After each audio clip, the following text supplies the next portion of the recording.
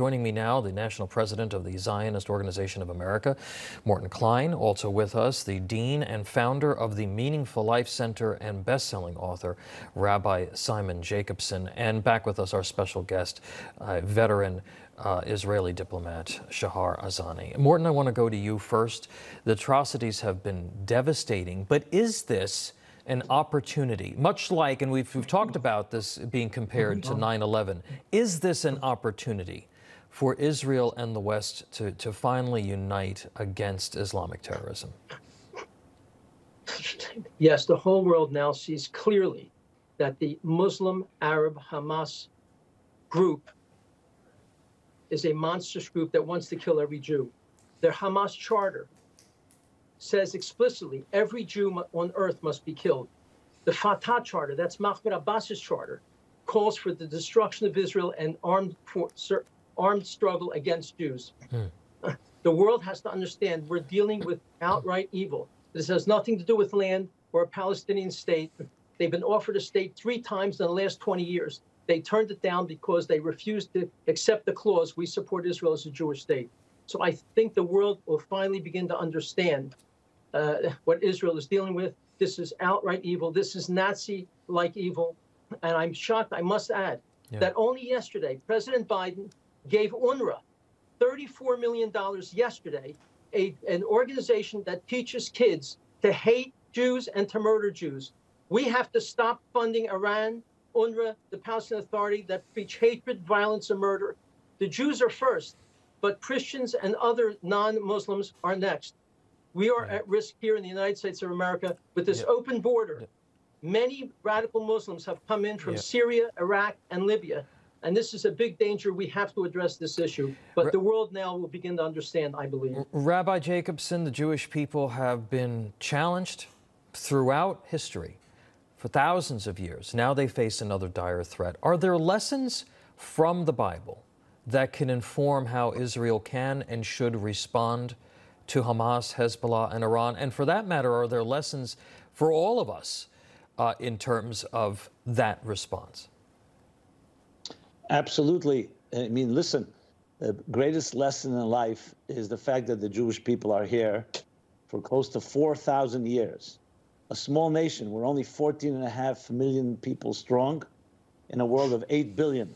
So every person on earth should be asking the question, how did the Jews survive? The Roman Empire, the Babylonian Empire, the Egyptian Empire, the Spanish Empire, the Ottoman Empire, the Greek Empire. I could go on and on.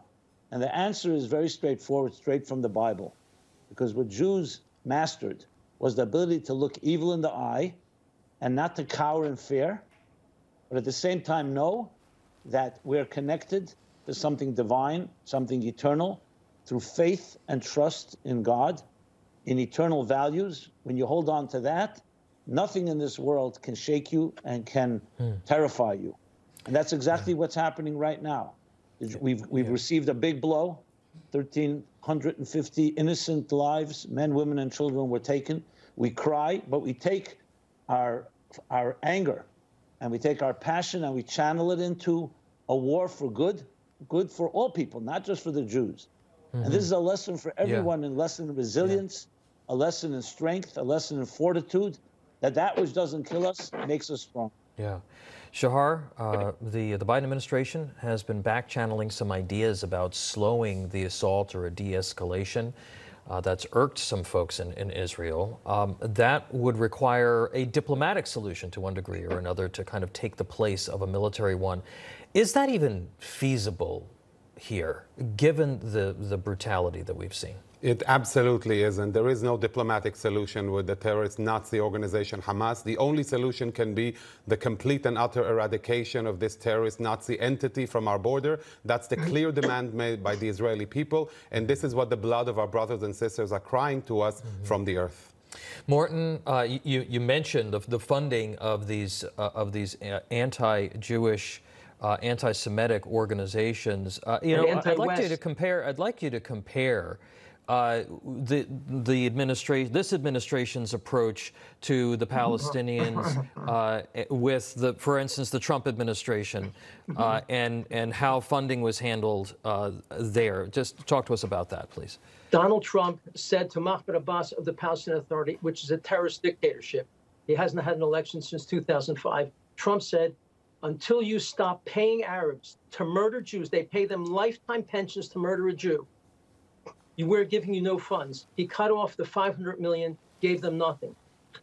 Biden comes in, ignores that, and increases it and gives them $800 million to this terrorist regime, which wants to destroy Israel just as much as Hamas does.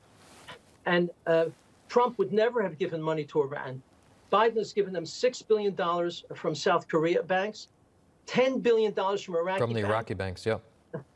And ignored all sanctions. Yeah. Trump had enormous sanctions on them, where Iran had only $4 billion left in reserves. Now they have $70 billion, $70 billion, because they've been making a fortune out of oil, because the United States has ignored the sanctions that Trump put into place. So they believe, the Biden administration, I believe with the influence from Barack Hussein Obama, believes by giving funding to these, it'll moderate them and make them more humane and civilized. And it all happens, and it all seems to happen kind of under the radar screen. The flow of these resources. But now you see what the result of that can be. I need to leave it there because I'm up against the top of the hour. But I want to thank you all for being with me this Sunday. Thank you, Morton Klein, Rabbi Simon Jacobson, and Shahar Azani. Please stay with us.